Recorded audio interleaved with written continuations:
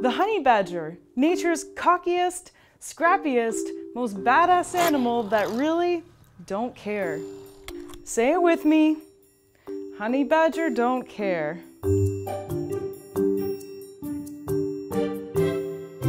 Hi, I'm Danielle Dufault and you're watching Animal Logic.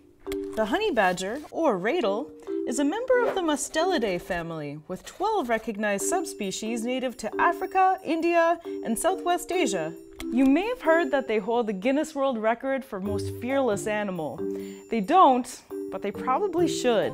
Honey badgers, fully grown, measure around 1 meter long including their tail. Males are larger, weighing up to 15 kilos, and females are smaller, weighing up to 10 kilos. However, in some parts of Asia, mainly Iraq, the females can be much larger, weighing up to 18 kilos. Honey badgers are incredibly adaptable and will live anywhere that they can find shelter and burrow, or in some cases, appropriate burrows. They've been documented living in both aardvark and hog burrows. Despite what their name might have you believe, they're anatomically closer to weasels than they are to other species of badger. You might say that they're weasels on steroids. The honey part of their name comes from a supposed mutualistic relationship they have with the honey guide bird. Honey guide birds, as you may have guessed, are very good at finding beehives, but they lack the power needed to break into them. This is where the honey badger comes in. Honey guides will sing their distinctive song to alert a nearby honey badger as to the location of a beehive. The honey badger will then crack open the beehive and feast on the bee larvae found in the honey. When the honey badger has had its fill, the honey guide will polish off the remains. Unfortunately, as cute and as romantic as this sounds, there's no actual evidence of this happening in the wild. There are a few videos demonstrating this behavior, but it's likely that they're using stuffed birds.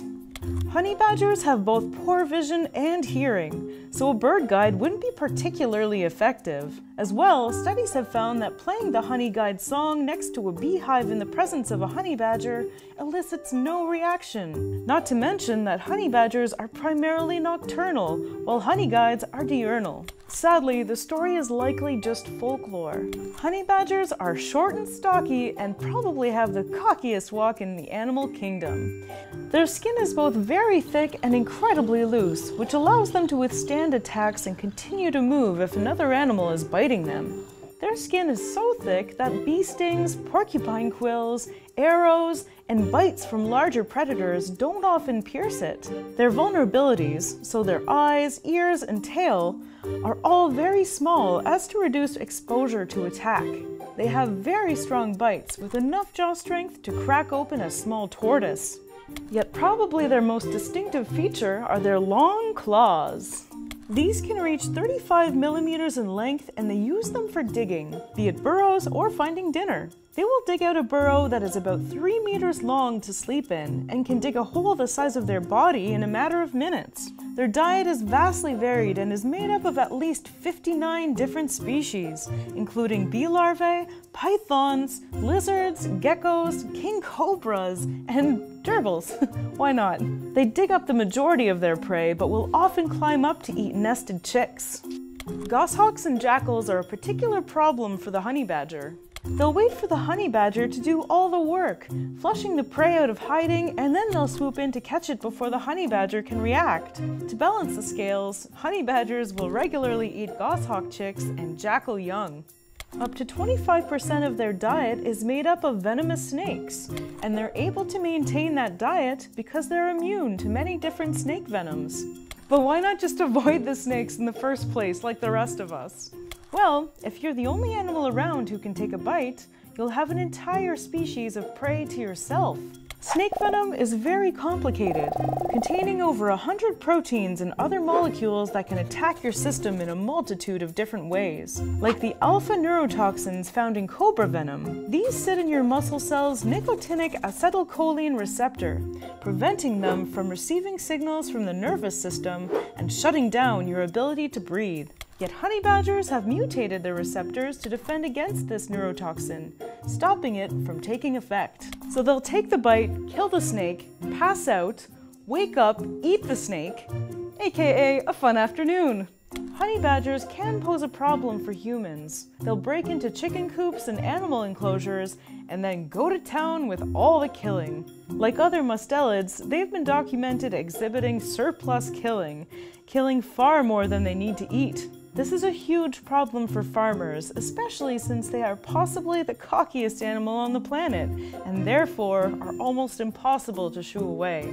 It also doesn't help that honey badgers are very smart and are one of the few mammals who've learned to use tools. Many have learned to open gates, to roll logs to stand on to better access prey, and they regularly escape from zoos. In case you thought that these guys didn't have enough going for them yet, there's one thing I haven't mentioned. A reversible anal pouch. It's about as fun as it sounds.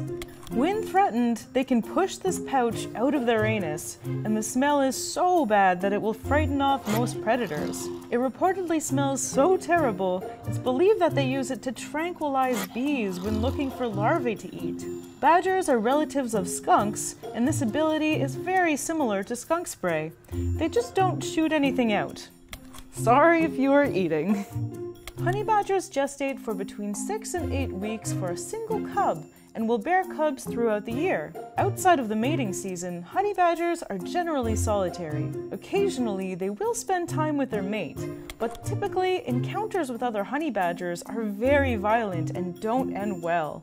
In order to avoid socializing at all costs, honey badgers have developed a sophisticated system of chemical communication, which involves spreading urine, feces, and skin secretions in conspicuous places for other honey badgers to find. Fellow introverts, take note.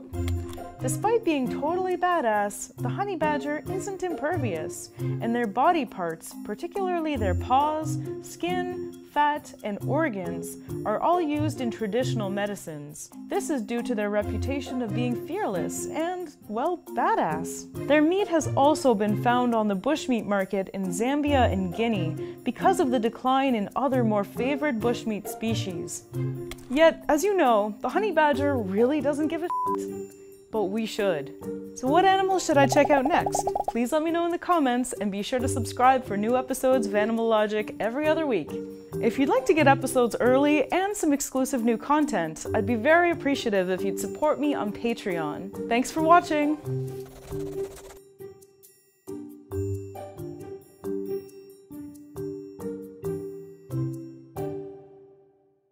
Hi, I'm Who am I? Oh God, he's so nasty.